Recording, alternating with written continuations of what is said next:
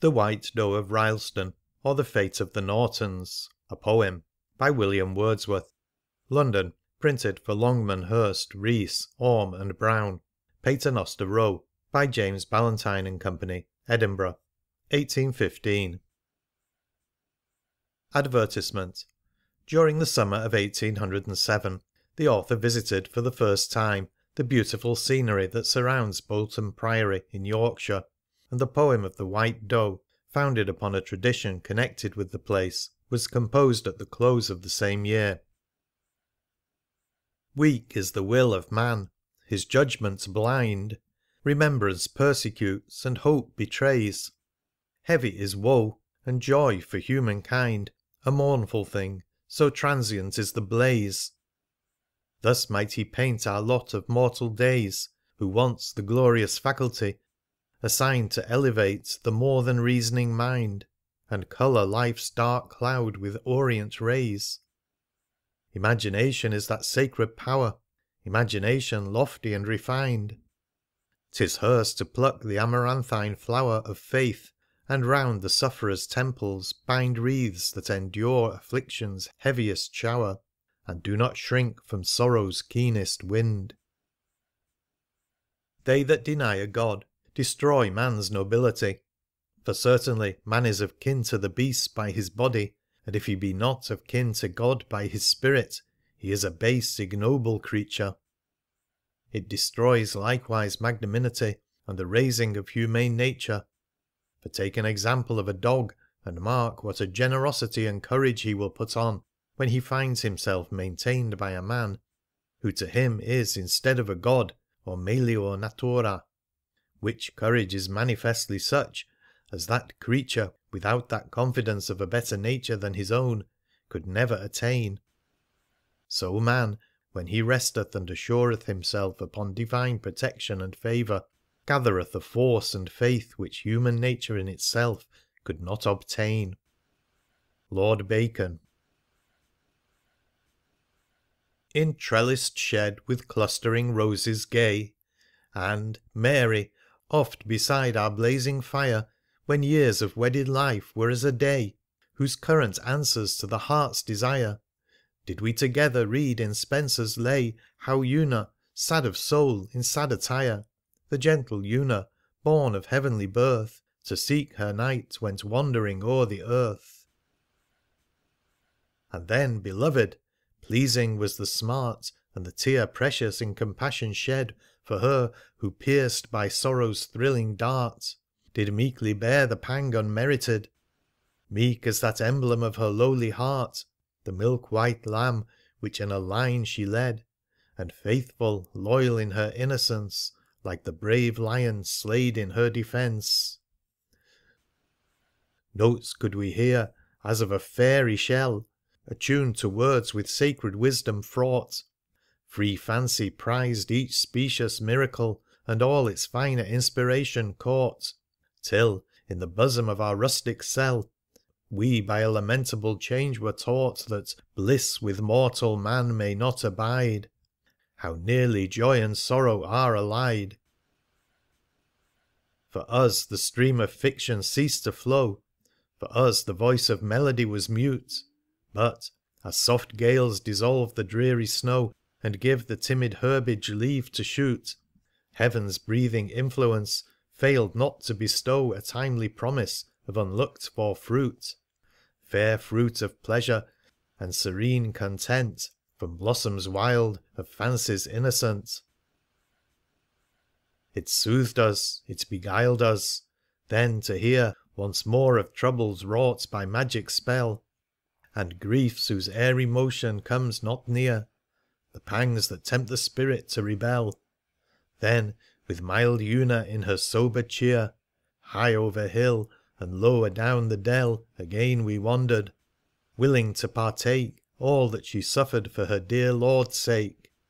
Then too this song of mine once more could please, where anguish, strange as dreams of restless sleep, is tempered and allayed by sympathies aloft ascending, and descending deep even to the inferior kinds, whom forest trees protect from beating sunbeams and the sweep of the sharp winds, fair creatures, to whom Heaven a calm and sinless life with love hath given. This tragic story cheered us, for it speaks of female patience winning firm repose, and of the recompense which conscience seeks, a bright, encouraging example shows. Needful, when o'er wide realms the tempest breaks, needful amid life's ordinary woes, hence, not for them unfitted who would bless a happy hour with holier happiness. He serves the Muses erringly and ill, whose aim is pleasure light and fugitive. Oh, that my mind were equal to fulfil the comprehensive mandate which they give! Vain aspiration of an earnest will! Yet in this moral strain a power may live. Beloved wife, such solace to impart as it hath yielded to thy tender heart. Rydal Mount, Westmoreland, April 20th, 1815. End of front matter. Canto First of the White Doe of Rylstone by William Wordsworth. From Bolton's old monastic tower the bells ring loud with gladsome power.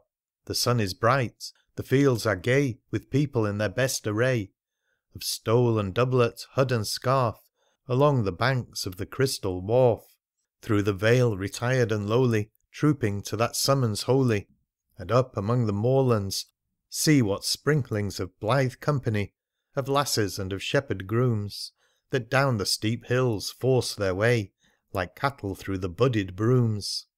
Path or no path, what care they? And thus in joyous mood they hie to Bolton's mouldering priory. What would they there? Full 50 years that sumptuous pile, with all its peers, too harshly hath been doomed to taste the bitterness of wrong and waste. Its courts are ravaged, but the tower is standing with a voice of power, that ancient voice which wont to call to mass or some high festival, and in the shattered fabric's heart remaineth one protected part. A rural chapel, neatly dressed, in covert like a little nest, and thither young and old repair this Sabbath day for praise and prayer. Fast the churchyard fills, anon look again, and they are all gone, the cluster round the porch, and the folk who sat in the shade of the prior's oak, and scarcely have they disappeared ere the prelusive hymn is heard. With one consent the people rejoice, filling the church with a lofty voice. They sing a service which they feel, for 'tis the sunrise now of zeal, and faith and hope are in their prime, in great Eliza's golden time. A moment ends the fervent din, and all is hushed without and within, for though the priest more tranquilly recites the holy liturgy, the only voice which you can hear is the river murmuring near, when soft, the dusky trees between, and down the path through the open green, where is no living thing to be seen, and through yon gateway, where is found, beneath the arch with ivy bound, free entrance to the churchyard ground, and right across the verdant sod towards the very house of God, comes gliding in with lovely gleam, comes gliding in serene and slow, soft and silent as a dream, a solitary doe. White she is as lily of June, and beauteous as the silver moon, when out of sight the clouds are driven, and she is left alone in heaven, or like a ship some gentle day, in sunshine sailing far away, a glittering ship that hath the plain of ocean for her own domain. Lie silent in your graves, ye dead, lie quiet in your churchyard bed, ye living tend your holy cares, ye multitude pursue your prayers, and blame not me if my heart and sight are occupied with one delight. 'Tis a work for Sabbath hours if I with this bright creature go, whether she be of forest bowers, from the bowers of earth below, or a spirit for one day given, a gift of grace from purest heaven. What harmonious pensive changes wait upon her as she ranges round and through this pile of state, overthrown and desolate, Now a step or two her way is through space of open day, where the enamoured sunny light brightens her that was so bright. Now doth a delicate shadow falls upon her like a breath from some lofty arch or wall, as she passes underneath. Now some gloomy nook partakes of the glory that she makes. High-ribbed vault of stone, or cell with perfect cunning framed as well of stone and ivy, and the spread of the elder's bushy head. Some jealous and forbidding cell that doth the living stars repel, and where no flower hath leave to dwell. The presence of this wandering doe fills many a damp obscure recess with lustre of a saintly show, and reappearing, she no less to the open day gives blessedness. But say, among these holy places, which thus assiduously she paces, comes she with a votary's task, right to perform or boon to ask? Fair pilgrim, harbours she a sense of sorrow or of reverence? Can she be grieved for choir or shrine, crushed as if by wrath divine? For what survives of house where God was worshipped, or where man abode?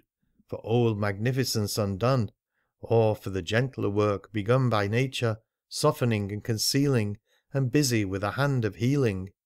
The altar, whence the cross was rent, now rich with mossy ornament, the dormitory's length laid bare, where the wild rose blossoms fair, and sapling ash, whose place of birth is that lordly chamber's hearth.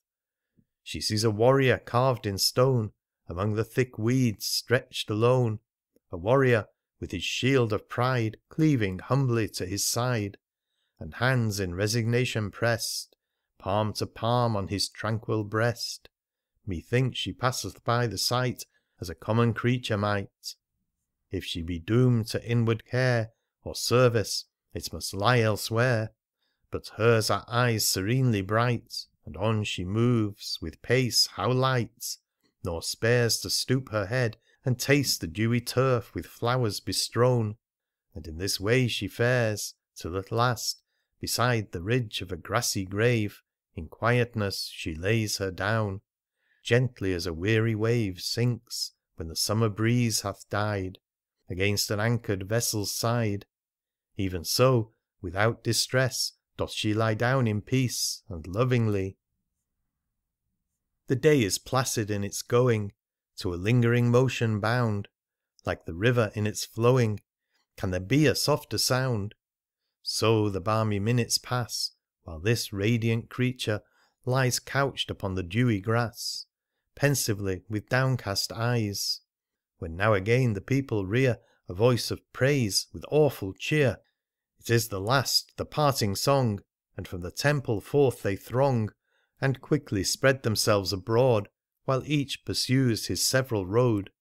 But some, a variegated band of middle-aged and old and young, and little children by the hand, upon their leading mothers hung, turn with obeisance gladly paid towards the spot where, full in view, the lovely doe of whitest hue her Sabbath couch has made. It was a solitary mound, which 2 spears' length of level ground did from all other graves divide, and if in some respect of pride, or melancholy sickly mood, still shy of human neighbourhood, or guilt that humbly would express a penitential loneliness. Look, there she is, my child, draw near. She fears not, wherefore should we fear? She means no harm. But still the boy, to whom the words were softly said, hung back and smiled and blushed for joy, a shamefaced blush of glowing red. Again the mother whispered low, Now you have seen the famous doe from Rylstone. She hath found her way over the hills this Sabbath day. Her work, whate'er it be, is done, and she will depart when we are gone.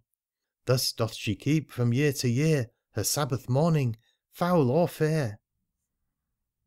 This whisper soft repeats what he had known from early infancy. Bright is the creature, as in dreams. The boy had seen her, yea, more bright. But is she truly what she seems? He asks with insecure delight, asks of himself, and doubts, and still the doubt returns against his will, though he, and all the standers-by could tell a tragic history of facts divulged, wherein appear substantial motive, reason clear, why thus the milk-white doe is found couchant beside that lonely mound, and why she duly loves to pace the circuit of this hallowed place. Nor to the child's enquiring mind is such perplexity confined, for spite of sober truth, that sees a world of fixed remembrances, which to this mystery belong. If, undeceived, my skill can trace the characters of every face, there lack not strange delusion here, conjecture vague, and idle fear, and superstitious fancies strong, which do the gentle creature wrong. That bearded, staff-supported sire, who in his youth had often fed full cheerily on convent's bread, and heard old tales by the convent fire, and lately hath brought home the scars gathered in long and distant wars, that old man, studious to expound the spectacle, hath mounted high to days of dim antiquity, when Lady Aliza mourned her son, and felt in her despair the pang of unavailing prayer. Her son in wharf's abysses drowned, the noble boy of Egremond, from which affliction, when God's grace at length had in her heart found place, a pious structure, fair to see, rose up this stately priory, the lady's work, but now laid low, to the grief of her soul that doth come and go, in the beautiful form of this innocent doe, which, though seemingly doomed in its breast to sustain a softened remembrance of sorrow and pain, is spotless and holy and gentle and bright, and glides o'er the earth like an angel of light. Pass, pass, who will, yon chantry door, and through the chink in the fractured floor look down and see a grisly sight, a vault where the bodies are buried upright. There, face by face and hand by hand, the Claphams and Mauleverers stand, and in his place among son and sire is John de Clapham, that fierce esquire, a valiant man and a name of dread in the ruthless wars of the White and Red, who dragged Earl Pembroke from Banbury Church and smote off his head on the stones of the porch. Look down among them if you dare. Oft does the white doe loiter there, prying into the darksome rents. Nor can it be with good intent, so thinks that dame of haughty air, who hath a page her book to hold, and wears a frontlet edged with gold. Well may her thoughts be harsh, for she numbers among her ancestry Earl Pembroke, slain so impiously. That slender youth, a scholar pale, from Oxford come to his native vale, he also hath his own conceit. It is, thinks he, the gracious fairy who loved the shepherd lord to meet in his wanderings solitary. Wild notes she in his hearing sang, a song of nature's hidden powers, that whistled like the wind and rang among the rocks and holly bowers.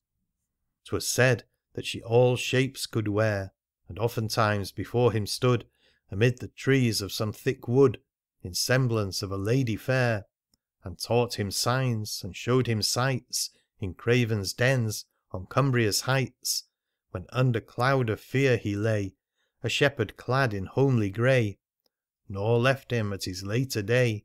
And hence, when he, with spear and shield, rode full of years to Flodden field, his eye could see the hidden spring, and how the current was to flow, the fatal end of Scotland's king, and all that hopeless overthrow.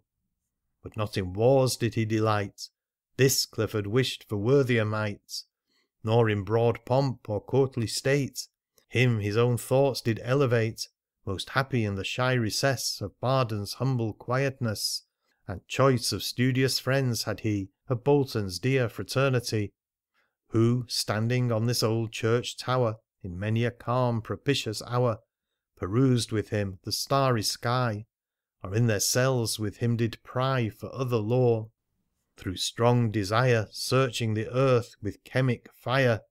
But they and their good works are fled, and all is now disquieted, and peace is none for living or dead. Ah, pensive scholar, think not so, but look again at the radiant doe. What quiet watch she seems to keep alone beside that grassy heap.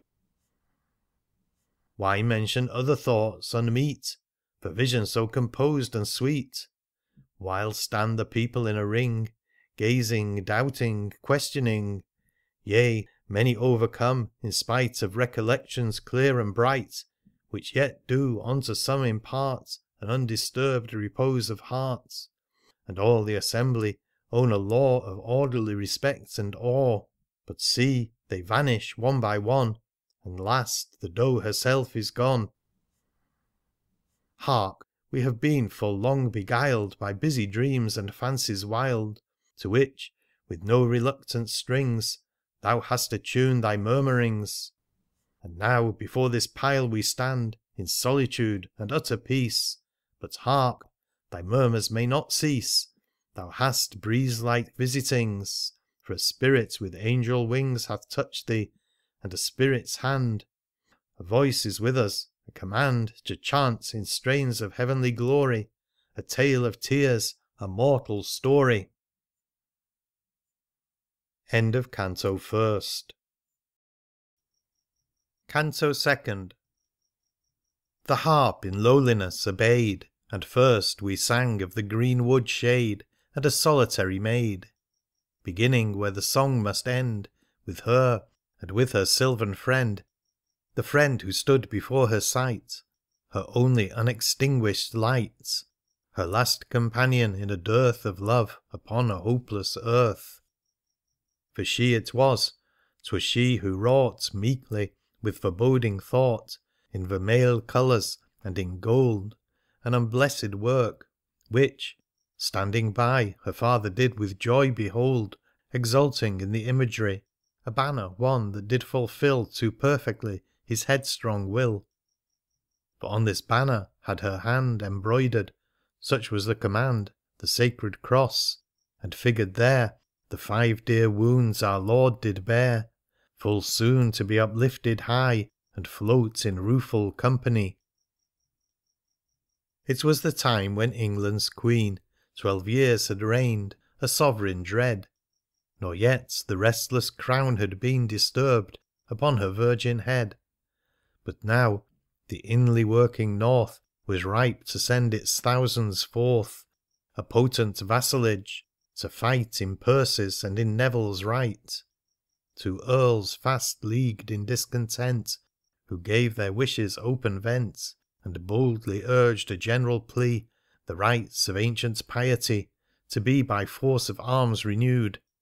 Glad prospects for the multitude! And that same banner, on whose breast the blameless lady had expressed memorials chosen to give life and sunshine to a dangerous strife. This banner, waiting for the call, stood quietly in Rylstone Hall. It came, and Francis Norton said, "O father, rise not in this fray. The hairs are white upon your head. Dear father, hear me when I say, it is for you too late a day. Bethink you of your own good name. A just and gracious Queen have we, a pure religion, and the claim of peace on our humanity. 'Tis meet that I endure your scorn. I am your son, your eldest born, but not for lordship or for land, my father, do I clasp your knees. The banner touch not, stay your hand. This multitude of men disband, and live at home in blissful ease. For these my brethren's sake, for me, and most of all for Emily." Loud noise was in the crowded hall, and scarcely could the father hear that name which had a dying fall, the name of his only daughter dear. And on the banner which stood near he glanced a look of holy pride, and his wet eyes were glorified. Then seized the staff, and thus did say, "Thou, Richard, bear'st thy father's name. Keep thou this ensign till the day when I of thee require the same. Thy place be on my better hand, and 7 as true as thou, I see, will cleave to this good cause and me." He spake, and 8 brave sons straightway all followed him, a gallant band.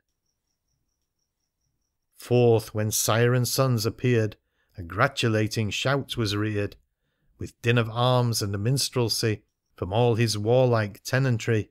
all horsed and harnessed with him to ride, a shout to which the hills replied. But Francis, in the vacant hall, stood silent under dreary weight, a phantasm in which roof and wall shook, tottered, swam before his sight, a phantasm like a dream of night. Thus overwhelmed and desolate, he found his way to a postern gate, and when he waked at length, his eye was on the calm and silent sky, with air about him breathing sweet, and earth's green grass beneath his feet. Nor did he fail ere long to hear a sound of military cheer, faint, but it reached that sheltered spot. He heard, and it disturbed him not. There stood he, leaning on a lance which he had grasped unknowingly, had blindly grasped in that strong trance, that dimness of heart agony. There stood he, cleansed from the despair and sorrow of his fruitless prayer. The past he calmly hath reviewed, but where will be the fortitude of this brave man when he shall see that form beneath the spreading tree, and know that it is Emily? Oh, hide them from each other, hide, kind Heaven, this pair severely tried. He saw her, where, in open view, she sat beneath the spreading yew, her head upon her lap, concealing in solitude her bitter feeling. How could he choose but shrink or sigh? He shrunk, and muttered inwardly, might ever son command a sire, the act were justified to-day. This to himself, and to the maid, whom now he had approached, he said, Gone are they have their desire, and I with thee 1 hour will stay, to give thee comfort if I may. He paused, her silence to partake, and long it was before he spake. Then, all at once, his thoughts turned round, and fervent words a passage found. Gone are they bravely, though misled, with a dear father at their head. The sons obey a natural lord. The father had given solemn word to noble Percy, and a force still stronger bends him to his course.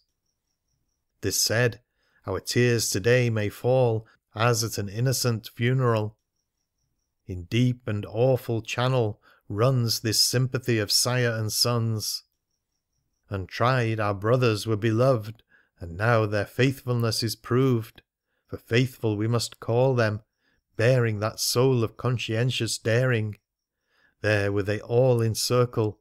There stood Richard, Ambrose, Christopher, John with a sword that will not fail, and Marmaduke in fearless mail, and those bright twins were side by side.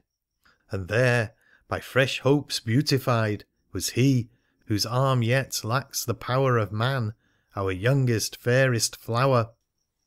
I, in the right of eldest born, and in a second father's place, presume to stand against their scorn, and meet their pity face to face. Yea, trusting in God's holy aid, I to my father knelt and prayed, and one, the pensive Marmaduke, methought, was yielding inwardly, and would have laid his purpose by, but for a glance of his father's eye, which I myself could scarcely brook. Then be we each and all forgiven, thee, chiefly thee, my sister dear, whose pangs are registered in heaven, the stifled sigh, the hidden tear, and smiles that dared to take their place, meek filial smiles upon thy face, as that unhallowed banner grew beneath the loving old man's view. Thy part is done, thy painful part, be thou then satisfied in heart. A further, though far easier task than thine hath been, my duties ask. With theirs my efforts cannot blend, I cannot for such cause contend. Their aims I utterly forswear, but I in body will be there. Unarmed and naked will I go, be at their side come weal or woe. On kind occasions I may wait, see, hear, obstruct or mitigate. Bare breast I take and an empty hand. Therewith he threw away the lance which he had grasped in that strong trance, spurned it like something that would stand between him and the pure intent of love on which his soul was bent. For thee is left the sense of trial passed without offence to God or man, such innocence, such consolation, and the excess of an unmerited distress. In that thy very strength must lie. O sister, I could prophesy. The time is come that rings the knell of all we loved, and loved so well.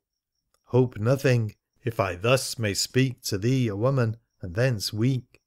Hope nothing, I repeat, for we are doomed to perish utterly. 'Tis meet that thou with me divide the thought while I am by thy side, acknowledging a grace in this, a comfort in the dark abyss. But look not for me when I am gone, and be no farther wrought upon. Farewell all wishes, all debate, all prayers for this cause or for that. Weep if that aid thee, but depend upon no help of outward friend. Espouse thy doom at once, and cleave to fortitude without reprieve. For we must fall, both we and ours, this mansion and these pleasant bowers, walks, pools, and arbours, homestead, hall. Our fate is theirs, we'll reach them all. The young horse must forsake his manger, and learn to glory in a stranger. The hawk forget his perch, the hound be parted from his ancient ground. The blast will sweep us all away, one desolation, one decay. And even this creature, with words saying, he pointed to a lovely doe, a few steps distant, feeding, straying. Fair creature, and more white than snow. Even she will to her peaceful woods return, and to her murmuring floods, and be in heart and soul the same she was before she hither came, ere she had learned to love us all, herself beloved in Rylstone hall. But thou, my sister, doomed to be the last leaf which, by heaven's decree, must hang upon a blasted tree, if not in vain we have breathed the breath together of a purer faith, if hand in hand we have been led, and thou, O happy thought this day, not seldom foremost in the way, if on one thought our minds have fed, and we have in one meaning read, if, when at home, our private weal hath suffered from the shock of zeal, together we have learned to prize forbearance and self-sacrifice, if we, like combatants, have fared, and for this issue been prepared, if thou art beautiful, and youth and thought endue thee with all truth, be strong, be worthy of the grace of God, and fill thy destined place. A soul, by force of sorrows high, uplifted to the purest sky of undisturbed humanity. He ended, or she heard no more. He led her from the yew tree shade, and at the mansion's silent door he kissed the consecrated maid, and down the valley he pursued, alone the armed multitude. End of Canto 2nd. Canto 3rd. Now joy for you, and sudden cheer, ye watchmen upon Branspeth towers, looking forth in doubt and fear, telling melancholy hours. Proclaim it, let your masters hear, that Norton with his band is near. The watchmen from their station high pronounce the word, and the earls descry forthwith the armed company marching down the banks of Wear. Said fearless Norton to the pair, gone forth to hail him on the plain, "This meeting, noble lords, looks fair. I bring with me a goodly train. The hearts are with you, hill and dale have helped us. Yore we crossed and Swale, and horse and harness followed. See, the best part of their yeomanry. Stand forth, my sons, these 8 are mine, whom to this service I commend. Which way soe'er our fate incline, these will be faithful to the end. They are my all." Voice failed him here.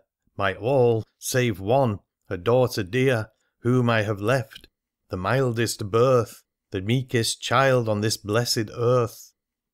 I had, but these are by my side, these 8, and this is a day of pride. The time is ripe, with festive din. Lo, how the people are flocking in, like hungry fowl to the feeder's hand, when snow lies heavy upon the land.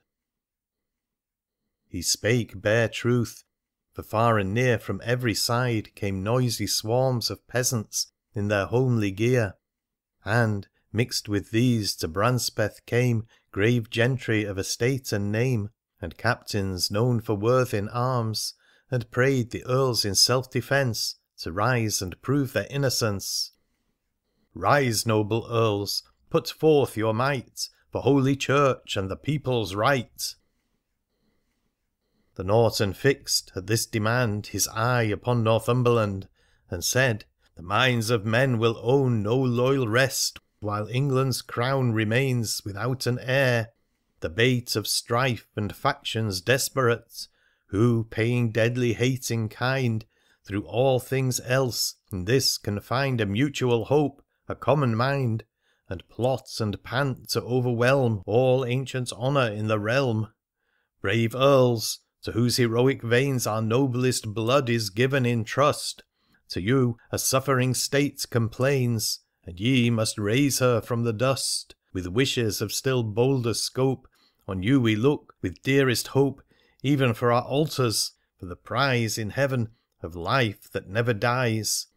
For the old and holy Church we mourn, and must enjoy to her return. Behold! And from his son, whose stand was on his right, from that guardian hand he took the banner, and unfurled the precious folds. Behold, said he, the ransom of a sinful world. Let this your preservation be, the wounds of hands and feet and side, and the sacred cross on which Jesus died.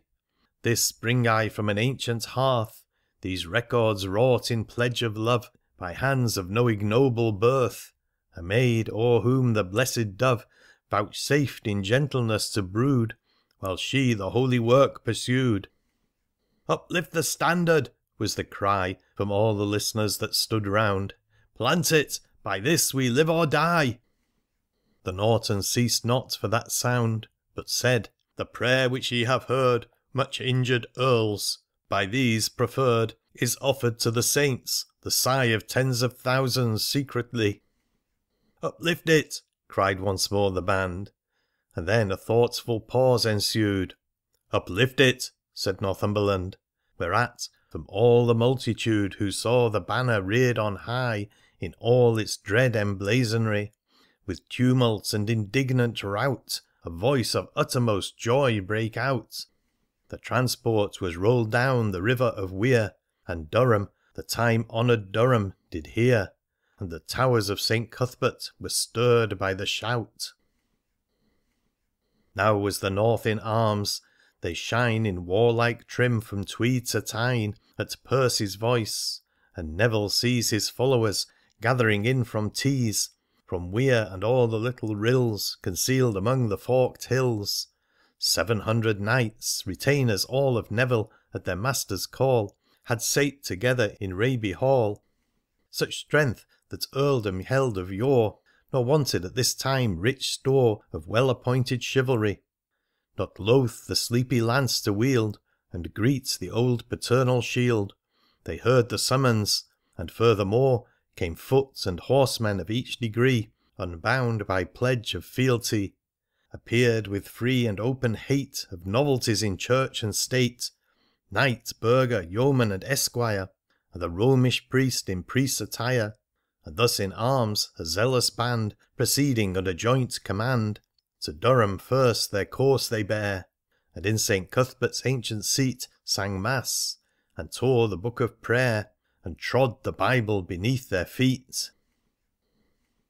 Thence marching southward smooth and free, they mustered their host at Wetherby, full 16,000 fair to see, the choicest warriors of the North, but none for undisputed worth like those 8 sons, who, in a ring, each with a lance erect and tall, a falchion and a buckler small, stood by their sire on Clifford Moor, in youthful beauty flourishing, to guard the standard which he bore.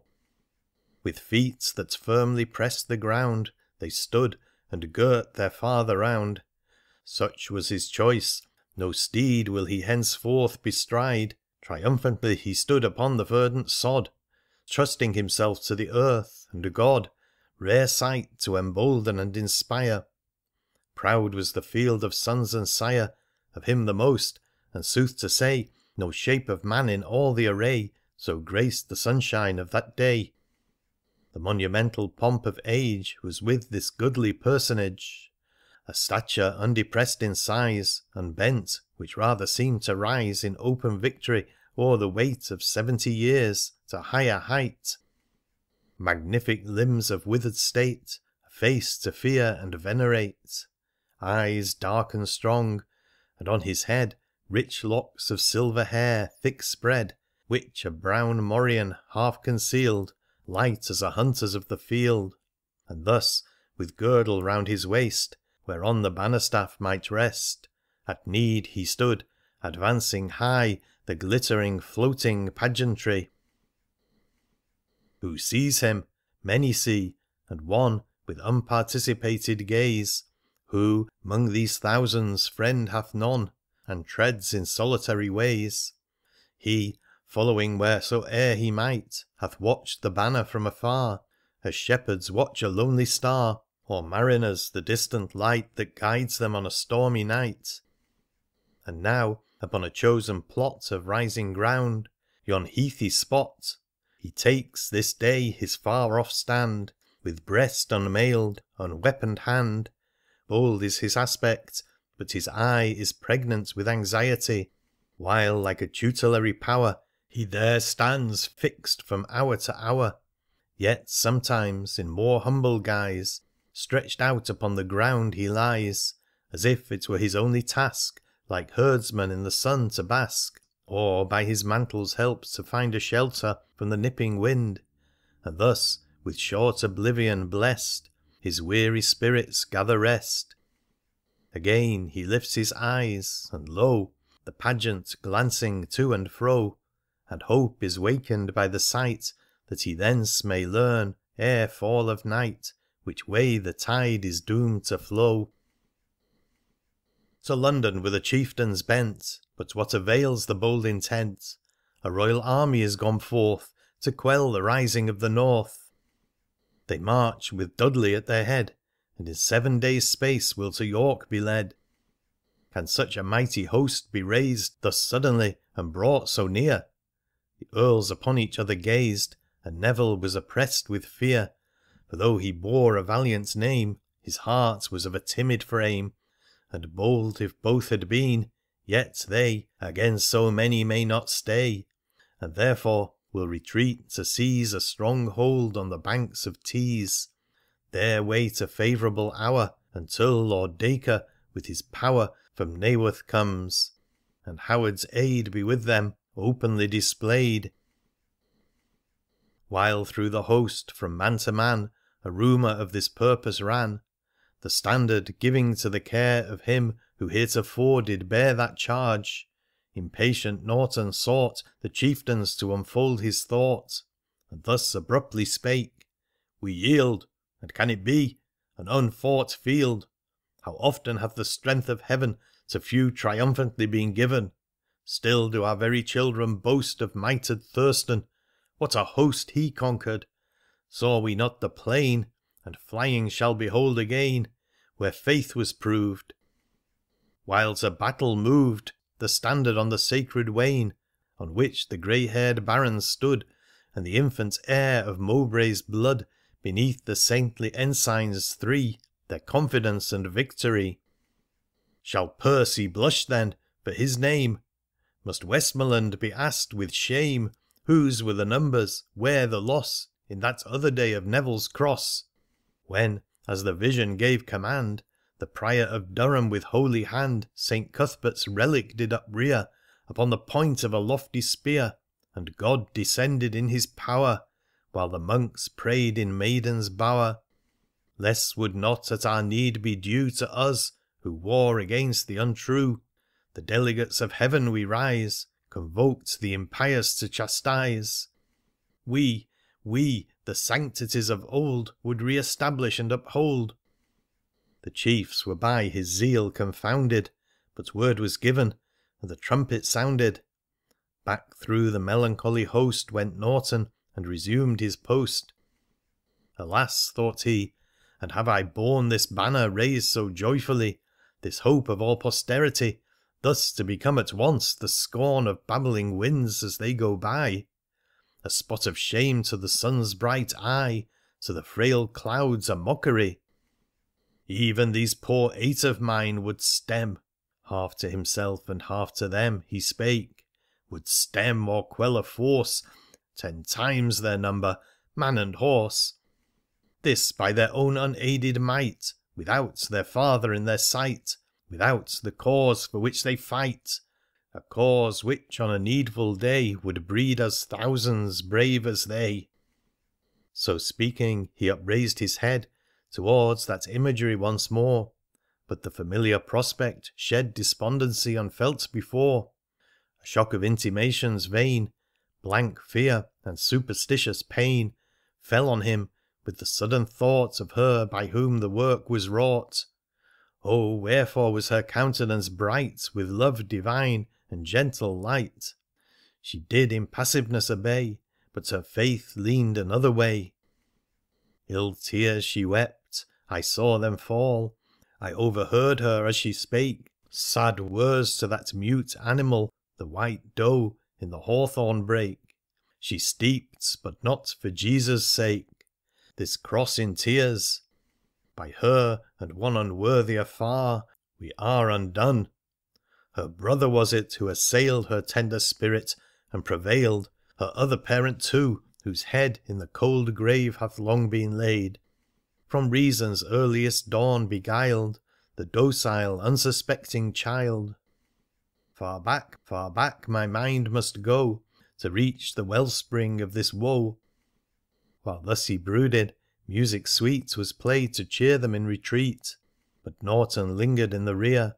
Thought followed thought, and ere the last of that unhappy train was past, before him Francis did appear.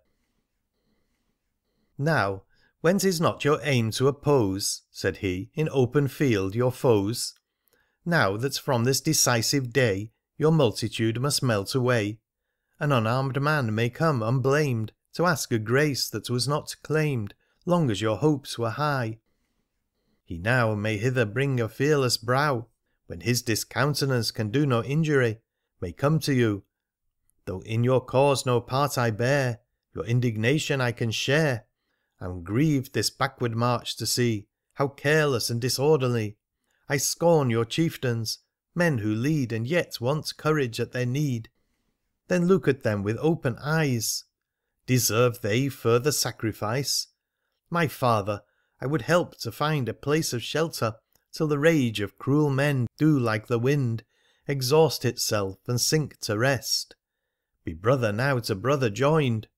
Admit me in the equipage of your misfortunes, that at least whatever fate remains behind, I may bear witness in my breast to your nobility of mind."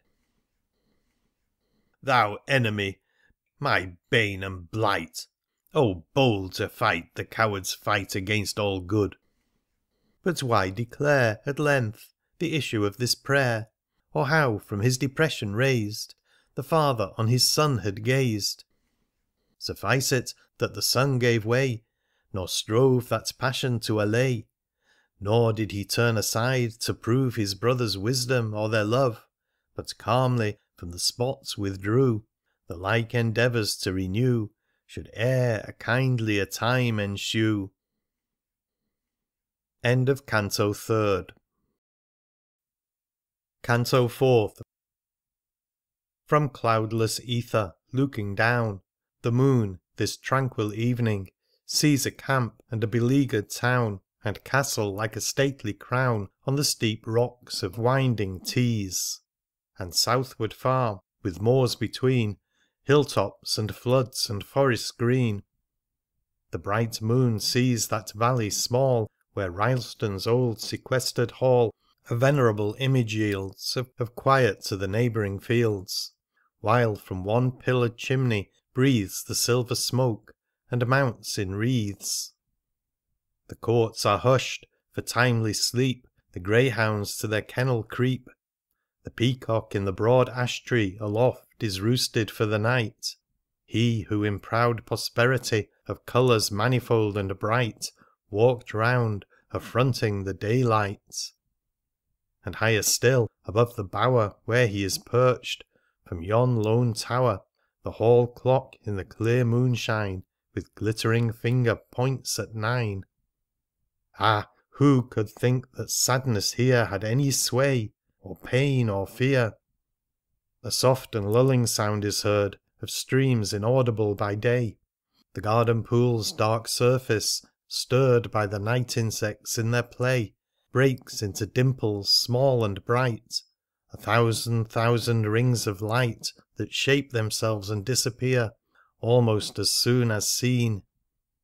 And lo, not distant far, the milk-white doe, the same fair creature which was nigh, feeding in tranquillity, when Francis uttered to the maid his last words in the yew-tree shade, the same fair creature who hath found her way into forbidden ground, where now, within this spacious plot, for pleasure made a goodly spot, with lawns and beds of flowers, and shades of trellis-work in long arcades, and cirque and crescent framed by wall of close-clipped foliage, green and tall, converging walks and fountains gay, and terraces in trim array, beneath yon cypress spiring high, with pine and cedar spreading wide their darksome boughs on either side, in open moonlight doth she lie, happy as others of her kind that far from human neighbourhood range unrestricted as the wind,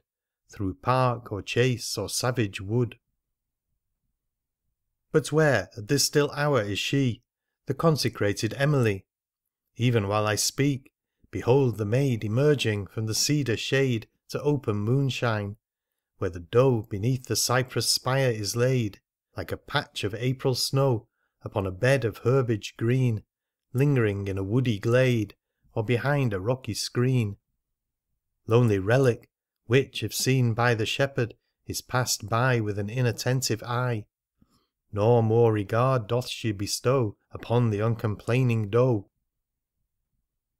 Yet the meek creature was not free erewhile from some perplexity, for thrice has she approached this day thought-bewildered Emily, endeavouring in her gentle way some smile or look of love to gain, encouragement to sport or play, attempts which by the unhappy maid have all been slighted or gainsayed.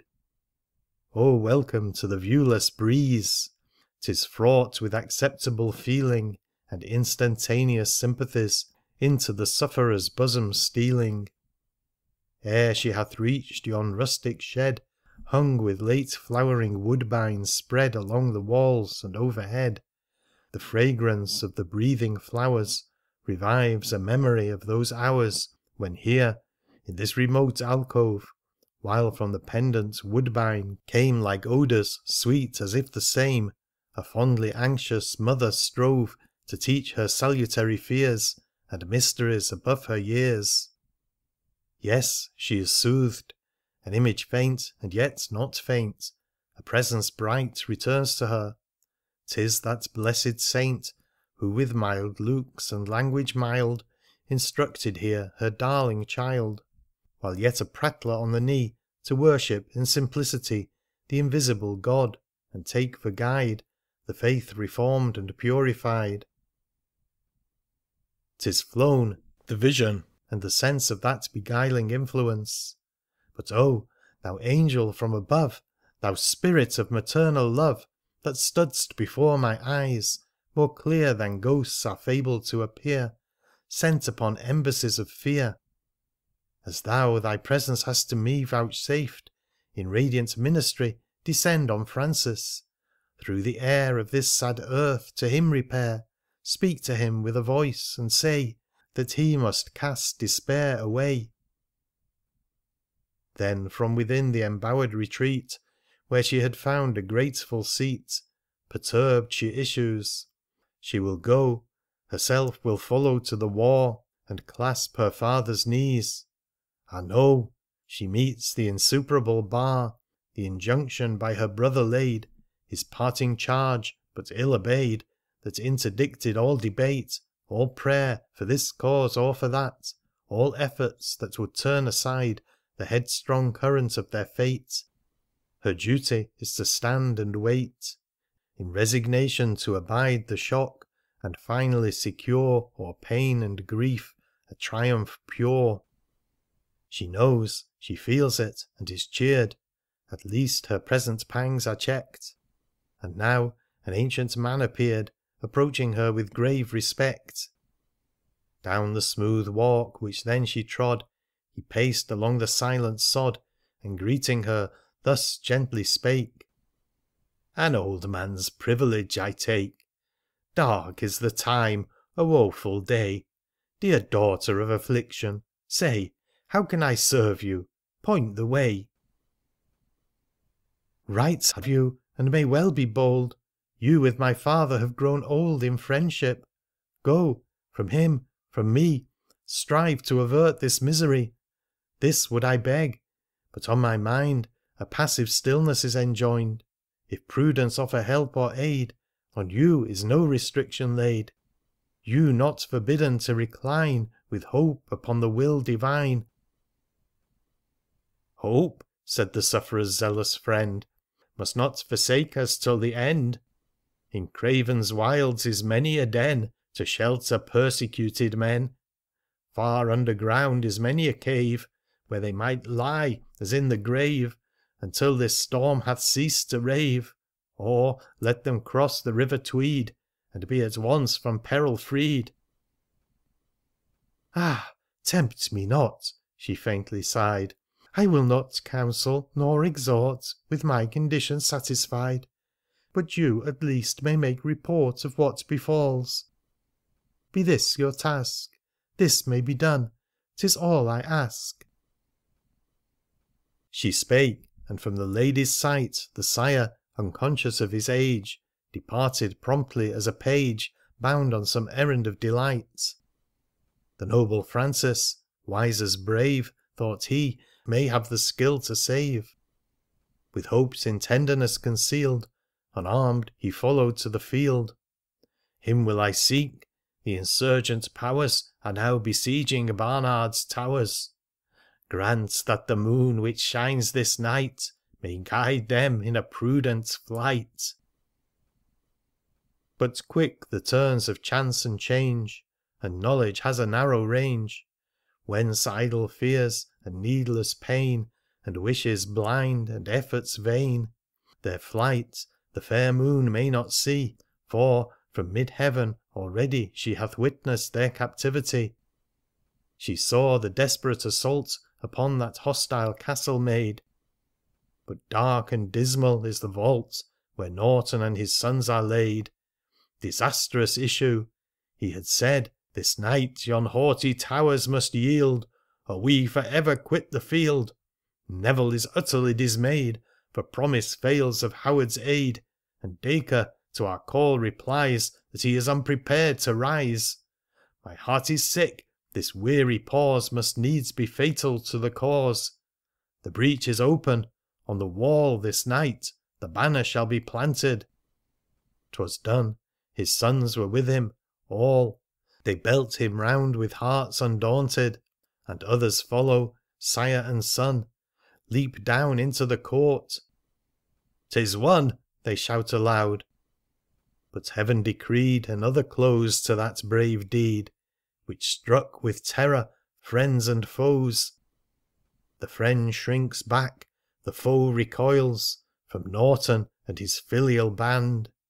But they, now caught within the toils, against 1,000 cannot stand. The foe from numbers courage drew, and overpowered that gallant few. "A rescue for the standard!" cried the father from within the walls. But see, the sacred standard falls. Confusion through the camp spreads wide. Some fled, and some their fears detained. But ere the moon had sunk to rest in her pale chambers of the west, of that rash levy naught remained. End of Canto 4th. Canto 5th. High on a point of rugged ground, among the wastes of Rylstone fell, above the loftiest ridge or mound, where foresters or shepherds dwell, an edifice of warlike frame stands single, Norton Tower its name. It fronts all quarters, and looks round o'er path and road, and plain and dell, dark moor, and gleam of pool and stream, upon a prospect without bound. The summit of this bold ascent, though bleak and bare, and as seldom free as Pendle Hill or Pennygent, from wind or frost or vapours wet, had often heard the sound of glee when there the youthful Nortons met to practise games and archery. How proud and happy they, the crowd of lookers on, how pleased and proud! And from the heat of the noontide sun, from showers, or when the prize was won, they to the watch-tower did repair, commodious pleasure-house, and there would mirth run round with generous fare, and the stern old lord of Rylstone Hall, he was the proudest of them all. But now his child, with anguish pale, upon the height walks to and fro. 'Tis well that she hath heard the tale, received the bitterness of woe. Dead are they were doomed to die. The sons and father, all are dead, all dead save one. And Emily no more shall seek this watch-tower high, to look far forth with anxious eye. She is relieved from hope and dread, though suffering in extremity.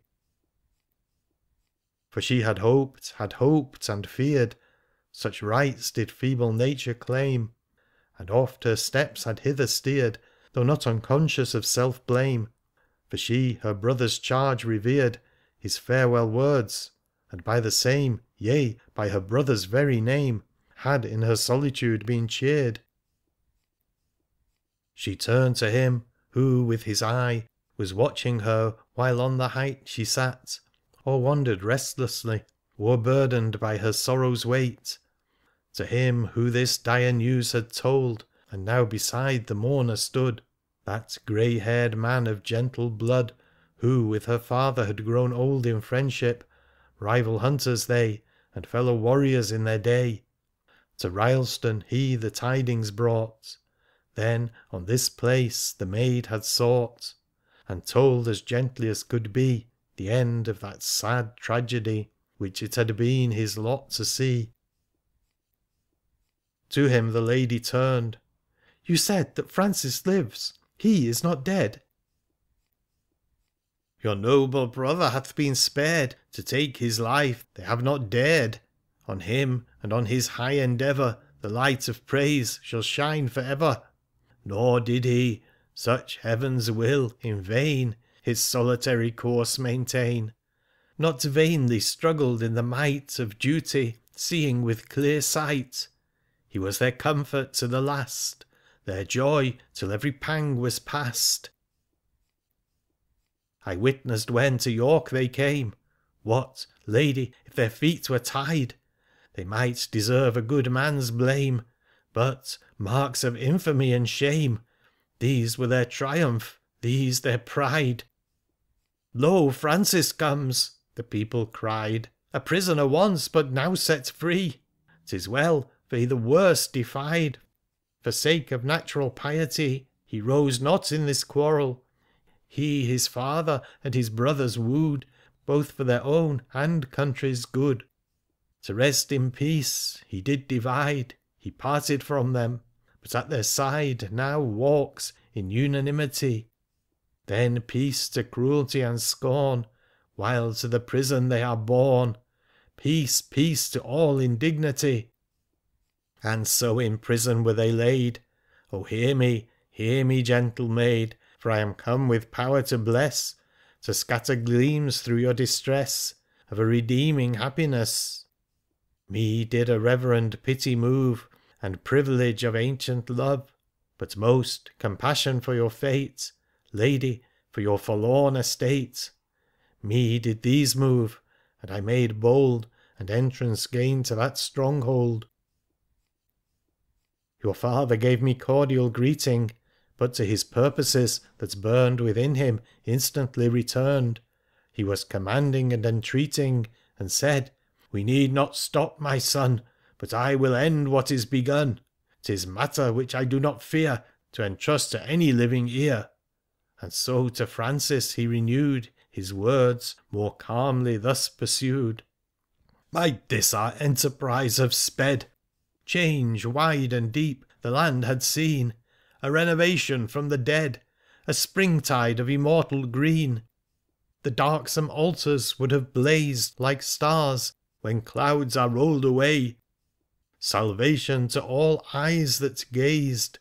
Once more the rood had been upraised to spread its arms and stand for aye.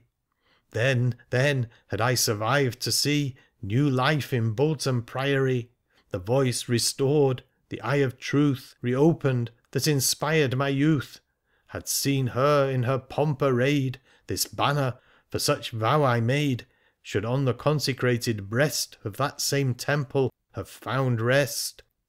I would myself have hung it high, glad offering of glad victory. A shadow of such thought remains to cheer this sad and pensive time. A solemn fancy yet sustains one feeble being, bids me climb even to the last. One effort more to attest my faith, if not restore. Here then, said he, while I impart, my son, the last wish of my heart. The banner strive thou to regain, and if the endeavour be not vain, bear it. To whom, if not to thee, shall I this lonely thought consign? Bear it to Bolton Priory, and lay it on St. Mary's shrine, to wither in the sun and breeze, mid those decaying sanctities. There let at least the gift be laid, the testimony there displayed, bold proof that with no selfish aim, but for lost faith and Christ's dear name, I helmeted a brow though white, and took a place in all men's sight. Yea, offered up this beauteous brood, this fair unrivalled brotherhood, and turned away from thee, my son, and left. But be the rest unsaid, the name untouched, the tear unshed. My wish is known, and I have done. Now promise, grant this one request, this dying prayer, and be thou blessed. Then Francis answered fervently, If God so will, the same shall be. Immediately this solemn word, thus scarcely given, a noise was heard, and officers appeared in state to lead the prisoners to their fate. They rose, oh, wherefore should I fear to tell, or, lady, you to hear? They rose, embraces none were given, they stood like trees when earth and heaven are calm. They knew each other's worth, and reverently the band went forth. They met, when they had reached the door, the banner which a soldier bore. One marshalled thus with base intent that he in scorn might go before, and, holding up this monument, conduct them to their punishment.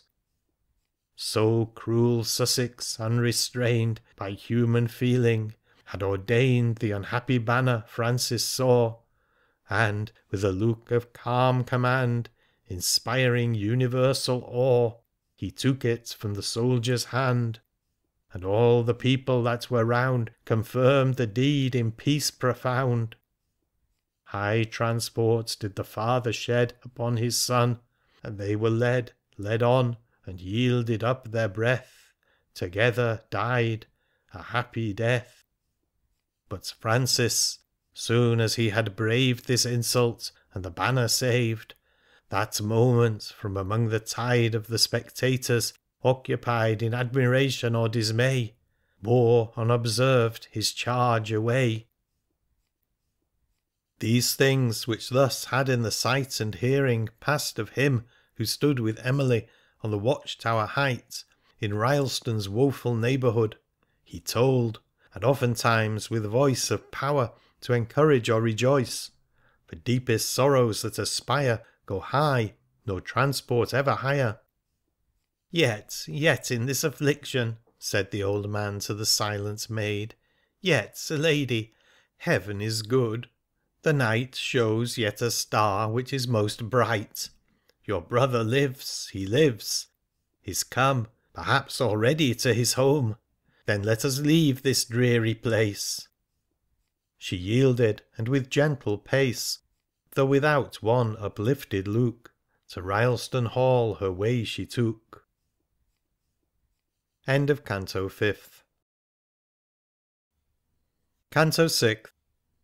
Why not comes Francis? Joyful cheer in that parental gratulation, and glow of righteous indignation, went with him from the doleful city. He fled, yet in his flight could hear the death sound of the minster bell. That sullen stroke pronounced farewell to Marmaduke, cut off from pity, to Ambrose that, and then a knell for him, the sweet half-opened flower, for all dying in 1 hour. Why comes not Francis? Thoughts of love should bear him to his sister dear, with motion fleet as winged dove. Yea, like a heavenly messenger, an angel guest should he appear. Why comes he not? For westward fast along the plain of York he passed. The banner staff was in his hand, the imagery concealed from sight, and crossed the expanse in open flight, reckless of what impels or leads, unchecked he hurries on, nor heeds the sorrow of the villages from the triumphant cruelties of vengeful military force, and punishment without remorse. Unchecked he journeys, under law of inward occupation strong, and the first object which he saw with conscious sight as he swept along, it was the banner in his hand. He felt, and made a sudden stand. He looked about like one betrayed. What hath he done? What promise made? Oh, weak, weak moment! To what end can such a vain oblation tend, and he the bearer? Can he go carrying this instrument of woe, and find anywhere a right to excuse him in his country's sight? No, will not all men deem the change a downward course, perverse and strange? Here is it, but how, when? Must she, the unoffending Emily, again this piteous object see? Such conflict long did he maintain within himself, and found no rest. Calm liberty he could not gain, and yet the service was unblessed. His own life into danger brought by this sad burden, even that thought raised self-suspicion which was strong, swaying the brave man to his wrong. And how, unless it were the sense of all-disposing Providence, its will intelligibly shown, finds he the banner in his hand, without a thought to such intent or conscious effort of his own, and no obstruction to prevent his father's wish and last command? And thus beset, he heaved a sigh, remembering his own prophecy of utter desolation, made to Emily in the yew-tree shade. He sighed, submitting to the power, the might of that prophetic hour. No choice is left, the deed is mine. Dead are they, dead, and I will go, and for their sakes, come weal or woe, will lay the relic on the shrine. So forward with a steady will he went, and traversed plain and hill, and up the vale of Wharfe his way pursued. And on the 2nd day he reached a summit whence his eyes could see the tower of Bolton rise. There Francis for a moment's space made halt, but hark! A noise behind of horsemen at an eager pace. He heard, and with misgiving mind, "'Tis Sir George Bowes who leads the band. They come by cruel Sussex sent, who, when the Nortons from the hand of death had drunk their punishment, bethought him, angry and ashamed, how Francis had the banner claimed, and with that charge had disappeared, by all the standers-by revered.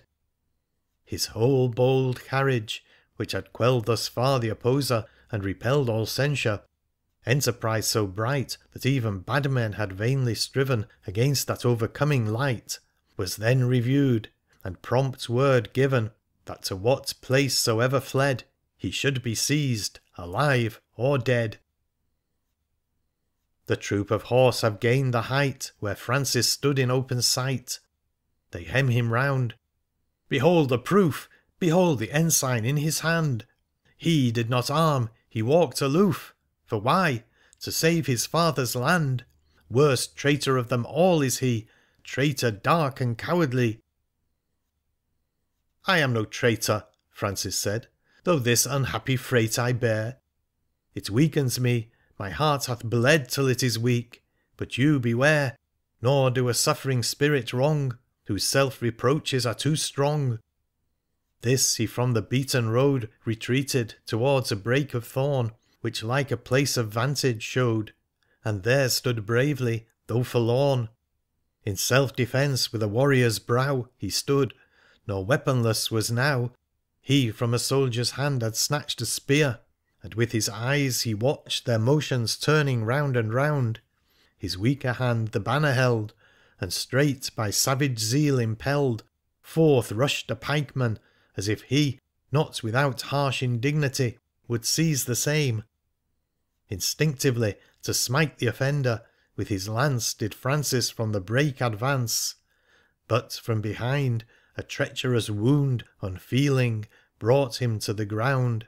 A mortal stroke! Oh, grief to tell! Thus the noble Francis fell. There did he lie of breath forsaken. The banner from his grasp was taken, and borne exultingly away, and the body was left on the ground where it lay. 2 days, as many nights, he slept alone, unnoticed and unwept, for at that time distress and fear possessed the country far and near. The 3rd day, one who chanced to pass beheld him stretched upon the grass. A gentle forester was he, and of the Norton tenantry, and he had heard that by a train of horsemen Francis had been slain. Much was he troubled, for the man hath recognised his pallid face, and to the nearest huts he ran, and called the people to the place. How desolate is Rylstone Hall!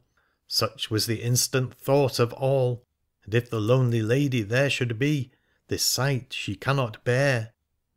Such thoughts the forester expressed, and all were swayed, and deemed it best that if the priest should yield assent, and join himself to their intent, then they, for Christian pity's sake, in holy ground a grave would make, that straightway buried he should be in the churchyard of the priory. Apart some little space was made the grave where Francis must be laid. In no confusion or neglect this did they, but in pure respect that he was born of gentle blood, and that there was no neighbourhood of kindred for him in that ground. So to the churchyard they are bound, bearing the body on a bier, in decency and humble cheer, and psalms are sung with holy sound. But Emily hath raised her head, and is again disquieted. She must behold, so many gone, where is the solitary one? And forth from Rylstone Hall stepped she, to seek her brother, forth she went, and tremblingly her course she bent, towards Bolton's ruined priory.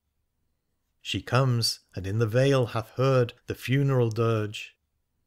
She sees the knot of people, sees them in one spot, and darting like a wounded bird she reached the grave, and with her breast upon the ground received the rest. The consummation, the whole ruth and sorrow of this final truth. End of Canto 6th. Canto 7th. Thou spirit, whose angelic hand was to the harp a strong command, call the submissive strings to wake in glory for this maiden's sake. Say, spirit, whither hath she fled to hide her poor afflicted head? What mighty forest in its gloom enfolds her? Is a rifted tomb within the wilderness her seat? Some island which the wild waves beat? Is that the sufferer's last retreat? Or some aspiring rock that shrouds its perilous front in mists and clouds. High climbing rock, deep sunless dale, sea, desert, what do these avail? Oh, take her anguish and her fears into a calm recess of years. 'Tis done. Despoil and desolation o'er Rylstone's fair domain have blown. The walks and pools neglect hath sown with weeds. The bowers are overthrown, or have given way to slow mutation, while, in their ancient habitation, the Norton name hath been unknown. The lordly mansion of its pride is stripped. The ravage hath spread wide through park and field, perishing that mocks the gladness of the spring. And with this silent gloom agreeing, there is a joyless human being, of aspect such as if the waste were under her dominion placed. Upon a primrose bank, her throne of quietness, she sits alone. There seated may this maid be seen among the ruins of a wood, erewhile a covert bright and green, and where full many a brave tree stood, that used to spread its boughs and ring with the sweet birds' carolling. Behold her, like a virgin queen, neglecting in imperial state these outward images of fate, and carrying inward a serene and perfect sway through many a thought of chance and change that hath been brought to the subjection of a holy, though stern and rigorous melancholy. The like authority, with grace of awfulness, is in her face. There hath she fixed it, yet it seems to o'ershadow by no native right that face which cannot lose the gleams, lose utterly the tender gleams of gentleness and meek delight, and loving kindness ever bright. Such is her sovereign mien. Her dress, a vest with woollen cincture tied, a hood of mountain wool undyed, is homely, fashioned to express a wandering pilgrim's humbleness.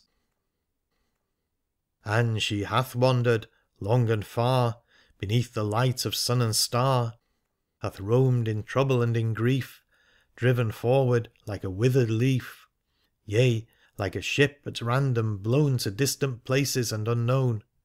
But now she dares to seek a haven among her native wilds of Craven, hath seen again her father's roof, and put her fortitude to proof.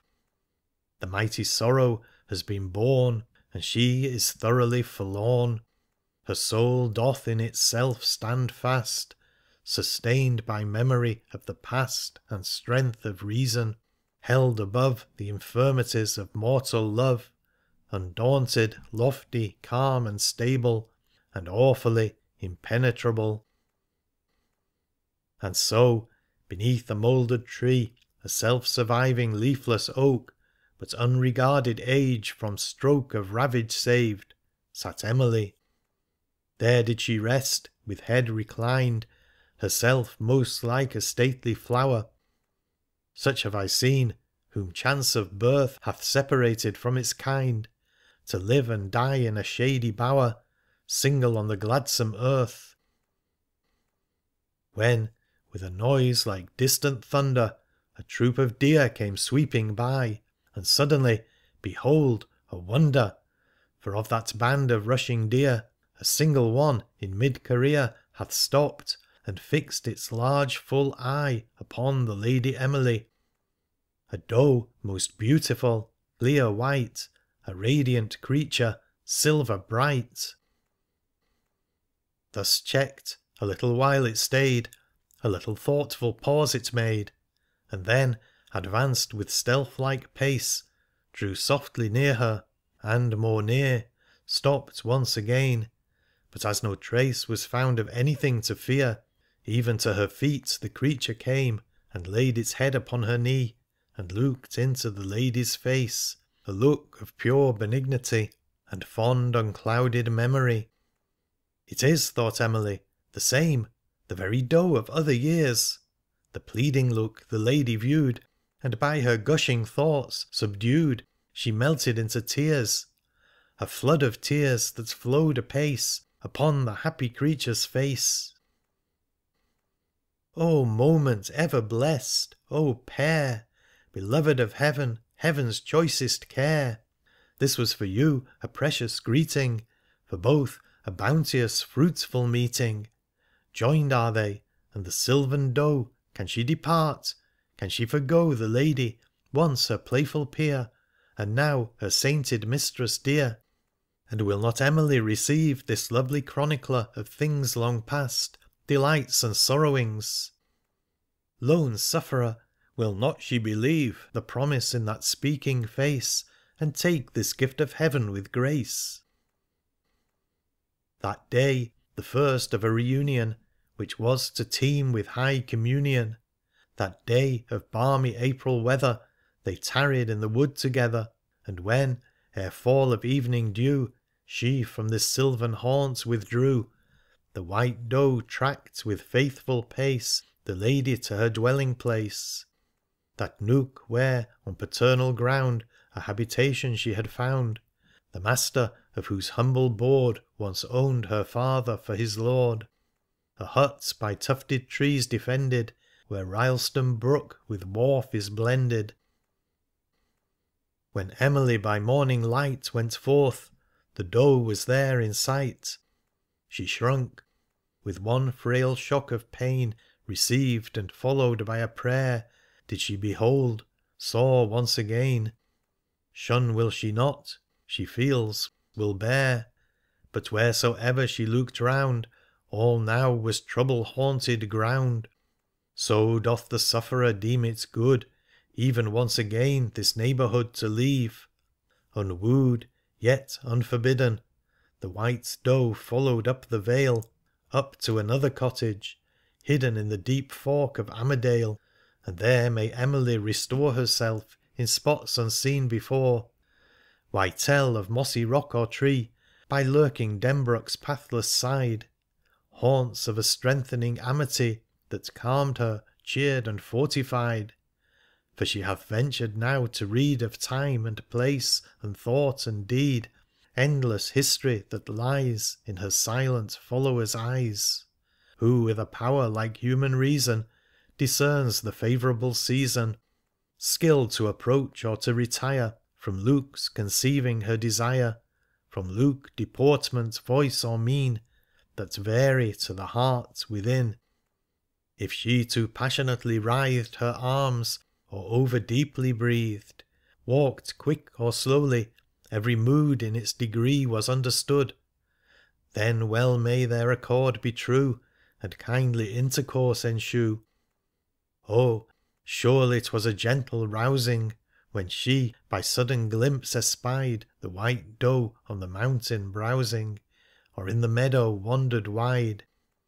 How pleased when down the straggler sank beside her on some sunny bank, how soothed when in thick bower enclosed they like a nested pair reposed.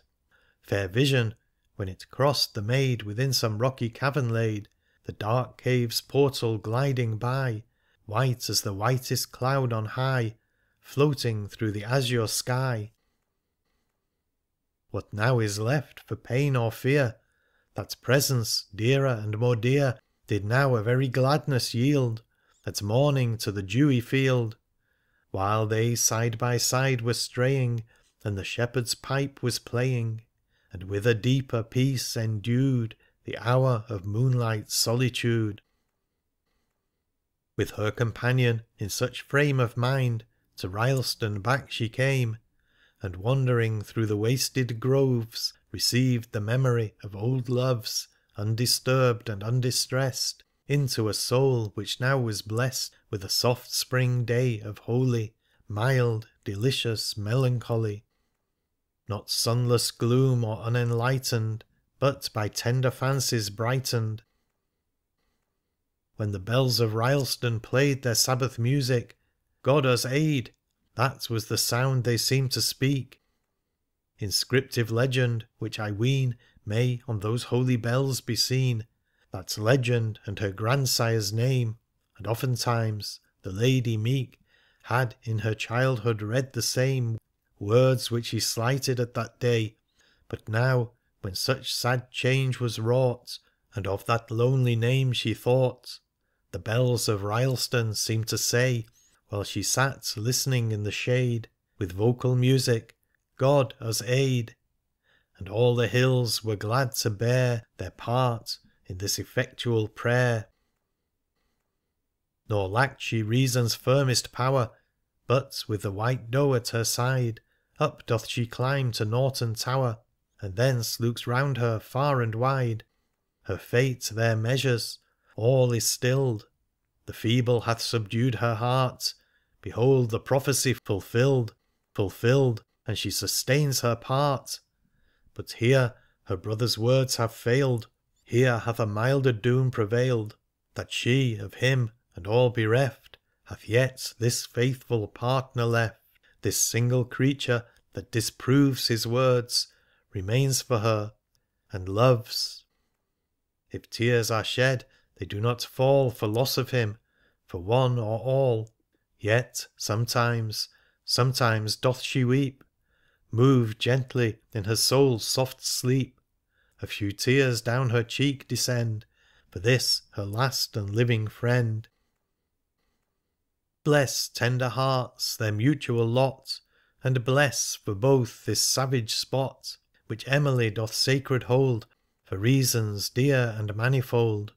Here hath she, here before her sight, close to the summit of this height, the grassy rock-encircled pound in which the creature first was found.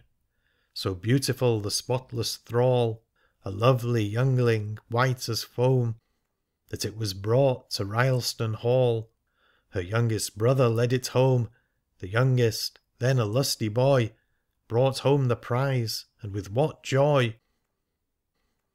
But most to Bolton's sacred pile on favouring nights she loved to go, there ranged through cloister, court, and aisle, attended by the soft-paced doe. Nor did she fear in the still moonshine to look upon St. Mary's shrine, nor on the lonely turf that showed where Francis slept in his last abode. For that she came. There oft and long she sat in meditation strong, and when she from the abyss returned, of thought she neither shrunk nor mourned, was happy that she lived to greet her mute companion as it lay in love and pity at her feet. How happy in her turn to meet that recognition! The mild glance beamed from that gracious countenance, communication like the ray of a new morning to the nature and prospects of the inferior creature. A mortal song we frame, by dower encouraged of celestial power, power which the viewless spirit shed, by whom we were first visited, whose voice we heard, whose hand and wings swept like a breeze the conscious strings, when, left in solitude, erewhile we stood before this ruined pile, and quitting unsubstantial dreams, sang in this presence kindred themes.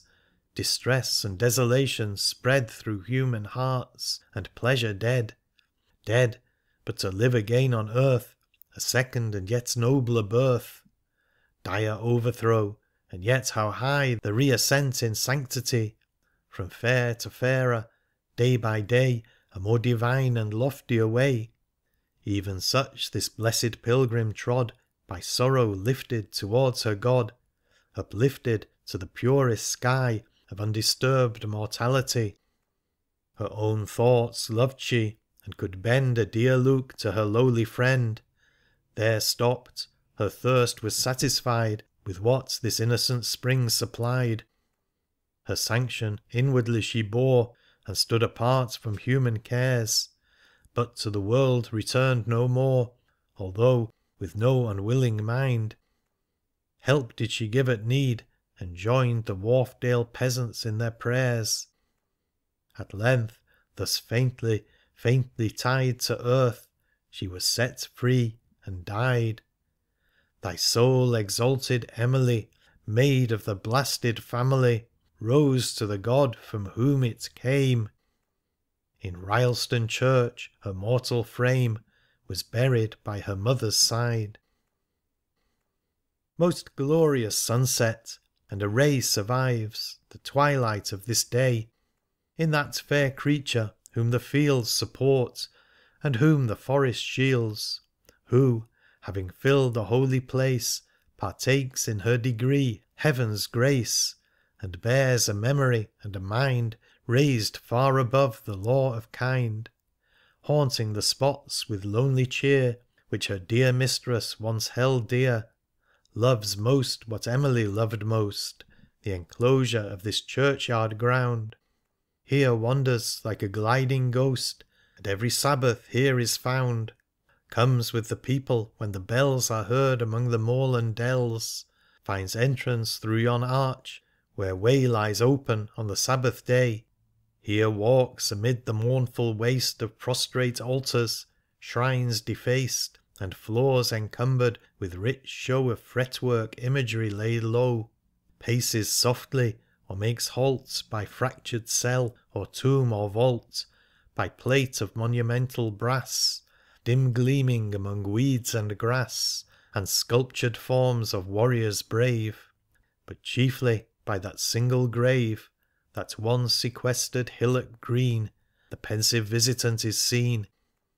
There doth the gentle creature lie, with those adversities unmoved, calm spectacle by earth and sky in their benignity approved. And I, methinks, this hoary pile, subdued by outrage and decay, looks down upon her with a smile, a gracious smile that seems to say, Thou art not a child of time, but daughter of the eternal prime. End of Canto 7th. Part 8 of The Force of Prayer, or the Founding of Bolton Priory, a Tradition. What is good for a bootless bene? With these dark words begins my tale, and their meaning is, whence can comfort spring when prayer is of no avail? What is good for a bootless bene?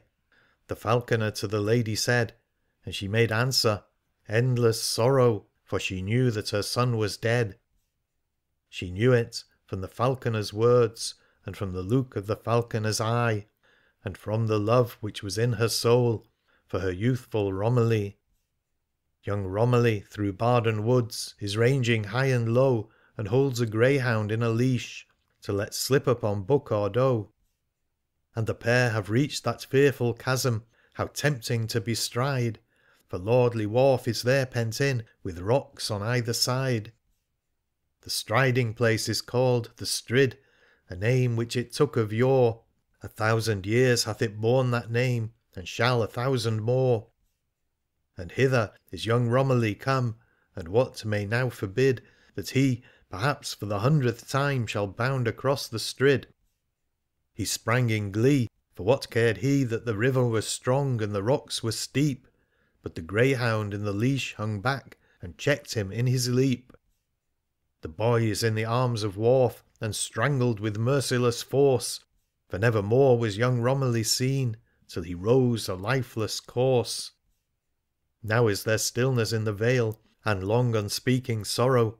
Wharf shall be to pitying hearts a name more sad than Yarrow. If for a lover the lady wept, a solace she might borrow from death, and from the passion of death old Wharf might heal her sorrow. She weeps not for the wedding day, which was to be tomorrow. Her hope was a father-looking hope, and hers is a mother's sorrow. He was a tree that stood alone, proudly did its branches wave, and the root of this delightful tree was in her husband's grave.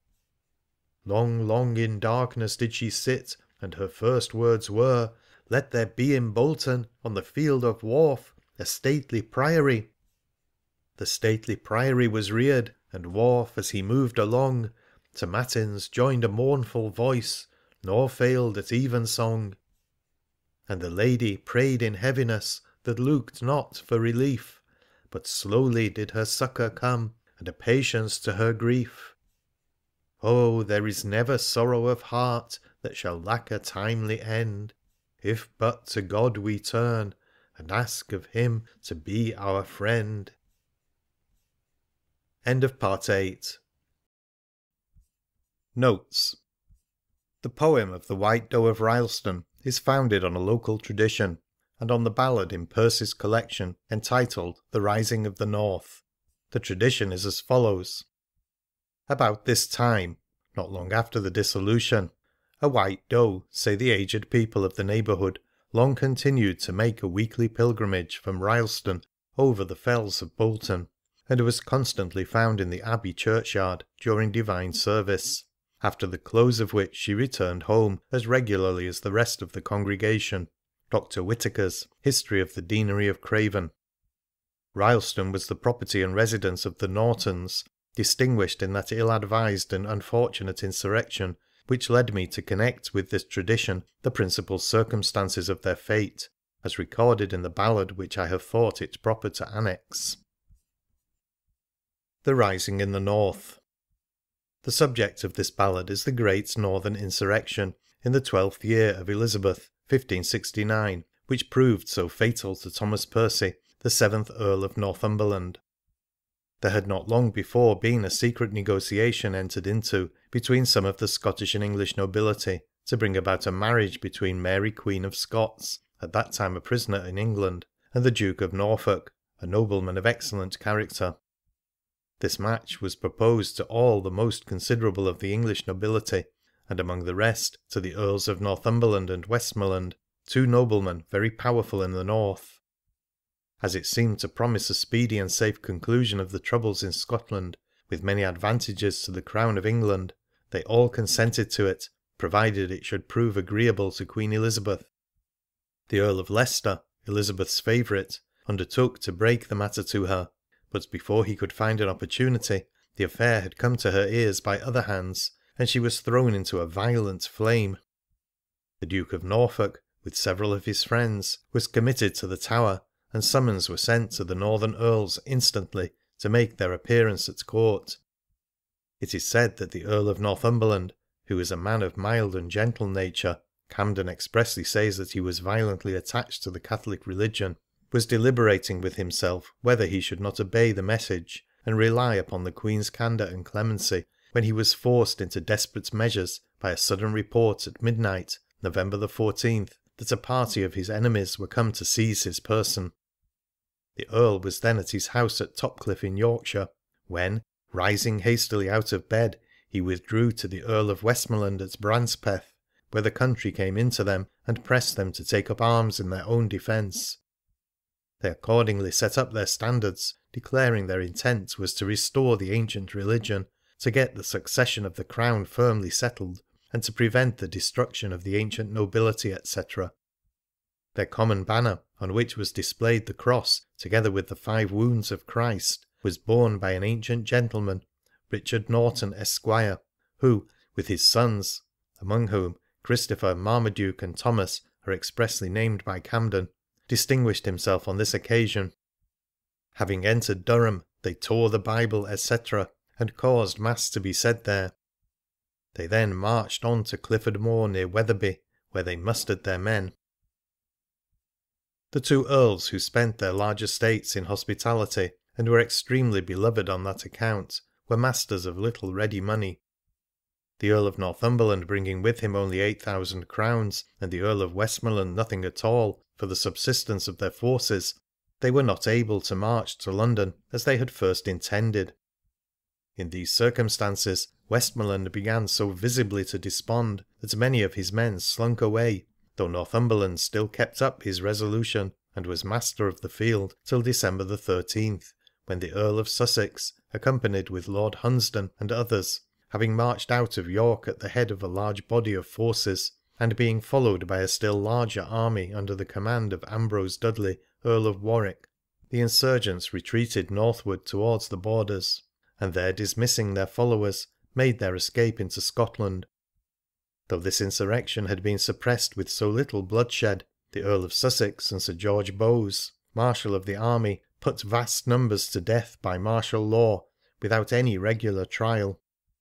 The former of these caused at Durham 63 constables to be hanged at once, and the latter made his boast that for 60 miles in length and 40 in breadth betwixt Newcastle and Wetherby there was hardly a town or village wherein he had not executed some of the inhabitants. This exceeds the cruelties practised in the West after Monmouth's rebellion.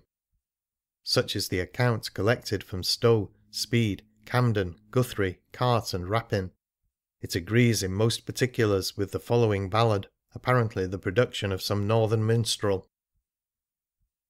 Listen, lively lordlings all, lithe and listen unto me, and I will sing of a noble earl, the noblest earl in the north country. Earl Percy is into his garden gone, and after him walks his fair lady. I heard a bird sing in mine ear, that I must either fight or flee. Now heaven forfend, my dearest lord, that ever such harm should hap to thee, but go to London to the court, and fair fall truth and honesty. Now nay, my lady gay, alas, thy counsel suits not me. Mine enemies prevail so fast, that at the court I may not be. Oh, go to the court yet, good my lord, and take thy gallant men with thee.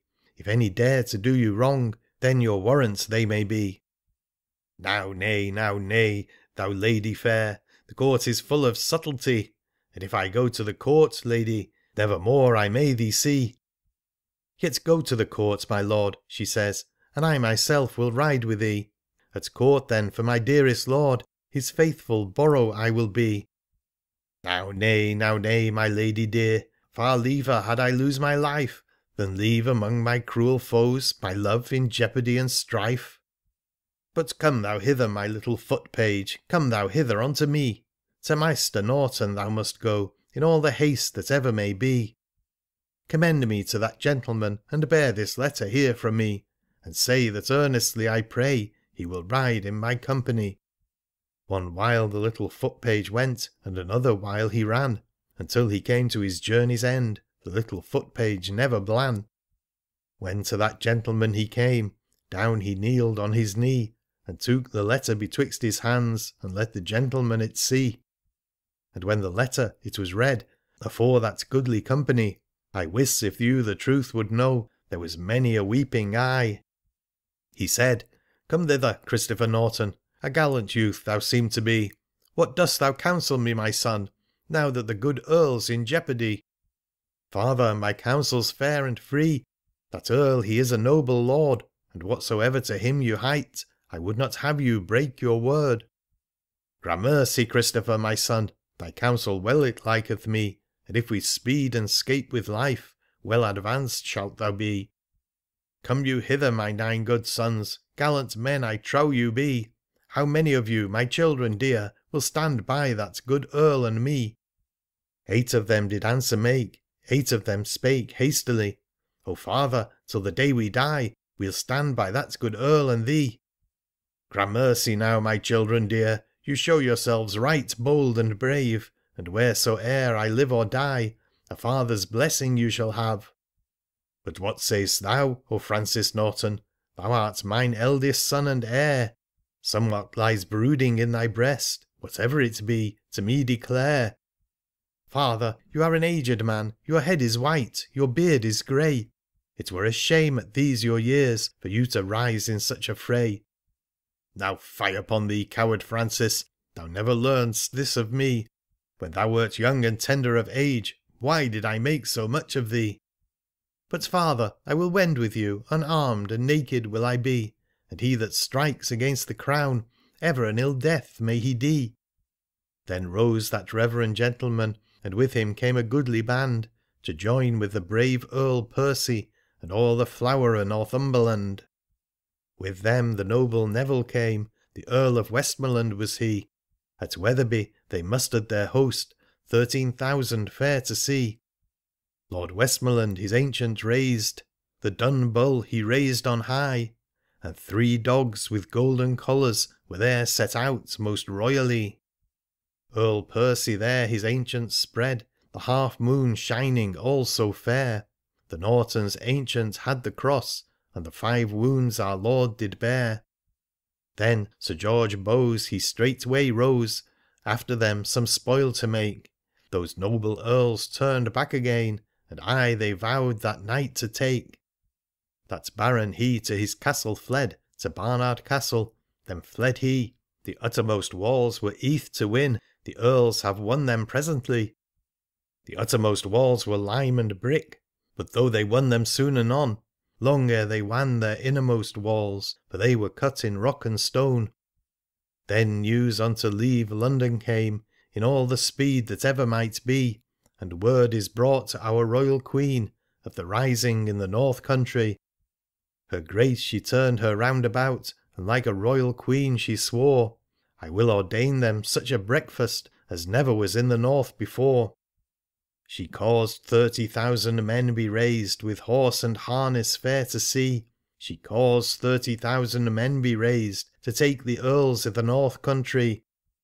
With them the false Earl Warwick went, Earl Sussex and the Lord Hunsdon, until they to York Castle came. I wis they never stint ne blan. Now spread thy ancient Westmoreland, thy dun bull fain would we spy, and thou the Earl of Northumberland, now raise thy half moon on high. But the dun bull is fled and gone, and the half moon vanished away. The earls, though they were brave and bold, against so many could not stay. Thee, Norton, with thine 8 good sons, they doomed to die, alas, for ruth. By reverend locks thee could not save, nor them, their fair and blooming youth. With them full many a gallant wight they cruelly bereaved of life, and many a child made fatherless, and widowed many a tender wife. Bolton Priory, says Dr. Whitaker in his excellent book, The History and Antiquities of the Deanery of Craven, stands upon a beautiful curvature of the wharf, on a level sufficiently elevated to protect it from inundations, and low enough for every purpose of picturesque effect. Opposite to the east window of the Priory Church, the river washes the foot of a rock nearly perpendicular, and of the richest purple, where several of the mineral beds which break out, instead of maintaining their usual inclination to the horizon, are twisted by some inconceivable process into undulating and spiral lines. To the south all is soft and delicious. The eye reposes upon a few rich pastures, a moderate reach of the river, sufficiently tranquil to form a mirror to the sun, and the bounding hills beyond, neither too near nor too lofty to exclude, even in winter, any portion of his rays. But after all, the glories of Bolton are on the north. Whatever the most fastidious taste could require to constitute a perfect landscape is not only found here, but in its proper place. In front and immediately under the eye is a smooth expanse of park-like enclosure, spotted with native elm, ash, etc., of the finest growth. On the right a skirting oak wood with jutting points of grey rock. On the left a rising copse. Still forward are seen the aged groves of Bolton Park, the growth of centuries, and farther yet the barren and rocky distances of Simonseat and Bardon Fell, contrasted with the warmth, fertility, and luxuriant foliage of the valley below. About a half-mile above Bolton the valley closes, and either side of the wharf is overhung by solemn woods, from which huge perpendicular masses of grey rock jut out at intervals. This sequestered scene was almost inaccessible, till of late that ridings have been cut on both sides of the river, and the most interesting points laid open by judicious thinnings in the woods. Here a tributary stream rushes from a waterfall, and bursts through a woody glen to mingle its waters with the wharf. There the wharf itself is nearly lost in a deep cleft in the rock, and next becomes a horned flood, enclosing a woody island. Sometimes it reposes for a moment, and then resumes its native character, lively, irregular, and impetuous. The cleft mentioned above is the tremendous Strid. This chasm, being incapable of receiving the winter floods, has formed on either side a broad strand of naked gritstone, full of rock basins or pots of the Linn, which bear witness to the restless impetuosity of so many northern torrents. But if here wharf is lost to the eye, it amply repays another sense by its deep and solemn roar, like the voice of the angry spirit of the waters, heard far above and beneath, amidst the silence of the surrounding woods. The terminating object of the landscape is the remains of Bardon Tower, interesting from their form and situation, and still more so from the recollections which they excite. Canto First. from Bolton's old monastic tower. It is to be regretted that at the present day Bolton Abbey wants this ornament, but the poem, according to the imagination of the poet, is composed in Queen Elizabeth's time. Formerly, says Dr. Whitaker, over the transept was a tower. This is proved not only from the mention of bells at the dissolution, when they could have had no other place, but from the pointed roof of the choir, which must have terminated westward in some building of superior height to the ridge. A rural chapel neatly dressed. The nave of the church, having been reserved at the dissolution for the use of the Saxton cure, is still a parochial chapel, and at this day is as well kept as the neatest English cathedral. Who sat in the shade of the Prior's Oak.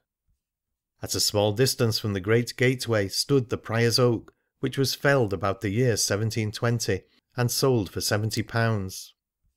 According to the price of wood at that time, it could scarcely have contained less than 1,400 feet of timber. When Lady Aliza mourned. The detail of this tradition may be found in Dr. Whitaker's book, and in the foregoing poem, The Force of Prayer, etc. Pass, pass who will, yon chantry door.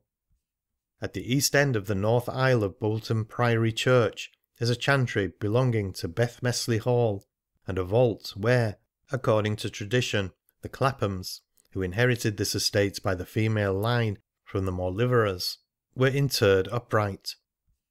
John de Clapham, of whom this ferocious act is recorded, was a name of great note in his time. He was a vehement partisan of the House of Lancaster, in whom the spirit of his chieftains, the Cliffords, seemed to survive. Who loved the shepherd lord to meet. In the second volume of poems published by the author will be found one entitled Song at the Feast of Broome Castle, upon the restoration of Lord Clifford the Shepherd to the estates and honours of his ancestors. To that poem is annexed an account of this personage, chiefly extracted from Burns and Nicholson's History of Cumberland and Westmoreland.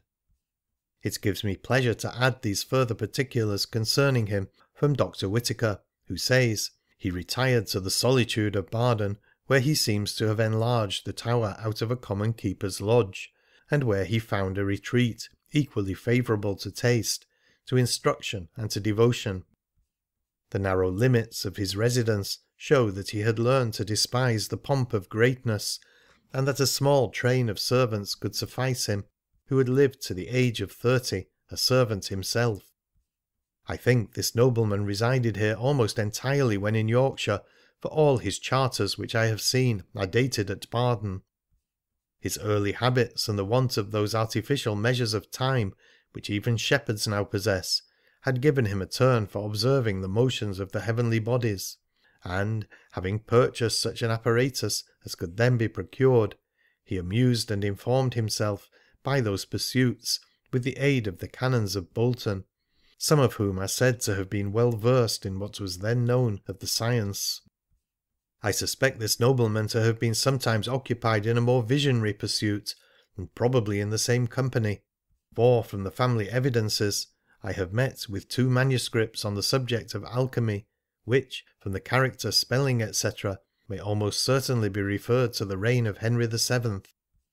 If these were originally deposited with the manuscripts of the Cliffords, it might have been for the use of this nobleman.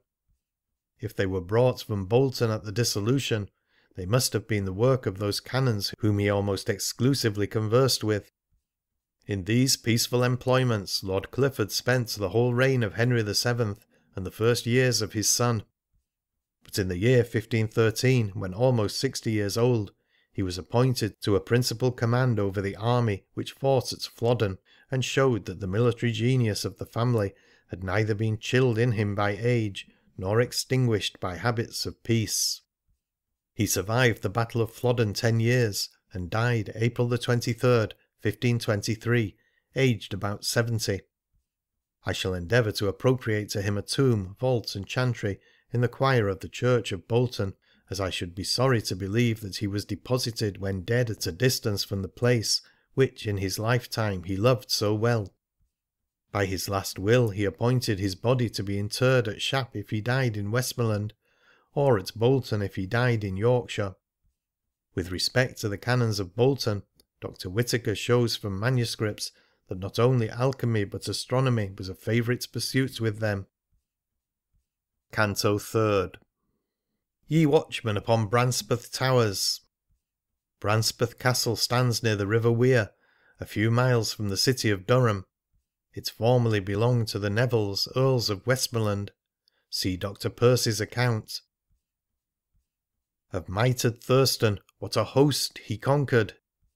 See the historians for the account of this memorable battle, usually denominated the Battle of the Standard. In that other day of Neville's Cross. In the night before the Battle of Durham was strucken and begun, the 17th day of October, anno 1346, there did appear to John Fosser, then prior of the Abbey of Durham, commanding him to take the holy corporax cloth, wherewith St. Cuthbert did cover the chalice when he used to say mass, and to put the same holy relic like to a banner cloth upon the point of a spear, and the next morning to go and repair to a place on the west side of the city of Durham called the Red Hills, where the Maid's Bower wont to be, and there to remain and abide till the end of the battle. To which vision the prior obeying, and taking the same for a revelation of God's grace and mercy by the mediation of holy St. Cuthbert, did accordingly the next morning, with the monks of the said abbey, repair to the said Red Hills, and there, most devoutly humbling and prostrating themselves in prayer for the victory in the said battle, a great multitude of the Scots running and pressing by them with intention to have spoiled them, yet had no power to commit any violence under such holy persons, so occupied in prayer, being protected and defended by the mighty providence of Almighty God, and by the mediation of holy St. Cuthbert, and the presence of the holy relic. And after many conflicts and warlike exploits there had and done between the Englishmen and the King of Scots and his company, the said battle ended and the victory was obtained, to the great overthrow and confusion of the Scots, their enemies. And then the said prior and monks, accompanied with Ralph Lord Neville and John Neville his son, and the Lord Percy and many other nobles of England, returned home and went to the Abbey church, there joining in hearty prayer and thanksgiving to God and holy St. Cuthbert for the victory achieved that day. This battle was afterwards called the Battle of Neville's Cross, from the following circumstance. On the west side of the city of Durham, where two roads pass each other, a most notable, famous and goodly cross of stonework was erected and set up to the honour of God for the victory there obtained in the field of battle, and known by the name of Neville's Cross, and built at the sole cost of the Lord Ralph Neville, one of the most excellent and chief persons in the said battle. The relic of St. Cuthbert afterwards became of great importance in military events, for soon after this battle, says the same author, the prior caused a goodly and sumptuous banner to be made, which is then described at great length, and in the midst of the same banner cloth was the said holy relic and corporax cloth, enclosed, etc., etc., and so sumptuously finished and absolutely perfected, this banner was dedicated to holy St. Cuthbert of intent and purpose, that for the future it should be carried to any battle as occasion should serve, and was never carried and showed at any battle but by the especial grace of God Almighty and the mediation of holy St. Cuthbert. It brought home victory, which banner cloth after the dissolution of the Abbey fell into the possession of Dean Whittingham, whose wife was called Catherine, being a Frenchwoman, as is most credibly reported by eyewitnesses, did most injuriously burn the same in her fire, to the open contempt and disgrace of all ancient and goodly relics. Extracted from a book entitled Durham Cathedral as it stood before the dissolution of the monastery. It appears from the old metrical history that the above-mentioned banner was carried by the Earl of Surrey to Flodden Field. Canto 5th. An edifice of warlike frame stands single, Norton Tower its name. It is so called to this day, and is thus described by Dr. Whitaker. Rylstone Fell yet exhibits a monument of the old warfare between the Nortons and Cliffords, on a point of very high ground commanding an immense prospect, and protected by two deep ravines, are the remains of a square tower, expressly said by Wordsworth to have been built by Richard Norton. The walls are of strong grout work, about 4 feet thick. It seems to have been 3 stories high. Breaches have been industriously made in all the sides, almost to the ground, to render it untenable. But Norton Tower was probably a sort of pleasure house in summer, as there are, adjoining to it, several large mounds. 2 of them are pretty entire, of which no other account can be given than that they were butts for large companies of archers. The place is savagely wild, and admirably adapted to the uses of a watch-tower. Canto 7th. Despoil and desolation o'er Rylstone's fair domain have blown. After the attainder of Richard Norton, his estates were forfeited to the Crown, where they remained to the 2nd or 3rd of James. They were then granted to Francis Earl of Cumberland. From an accurate survey made at that time, several particulars have been extracted by Dr. W. It appears that the mansion house was then in decay.